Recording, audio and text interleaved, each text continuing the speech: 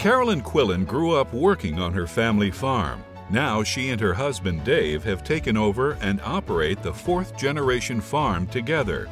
Thorpe Farm Ranch grows dryland wheat and corn on 5,000 acres, in addition to running cattle on 4,000 acres of pasture. Carolyn and Dave are very active in the Seward County Farm Bureau, serving as president and vice president. The couple participates in county legislative coffee meetings and helps with educational after-school programs. Carolyn is also on KFB's Membership and Promotions Committee. Both have attended the American Farm Bureau annual meeting in Nashville.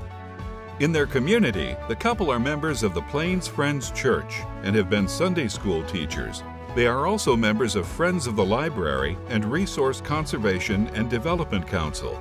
The Quillins strive to achieve mutual satisfaction for every farmer in each field and continue to make their crop healthier so they can truly feed the world.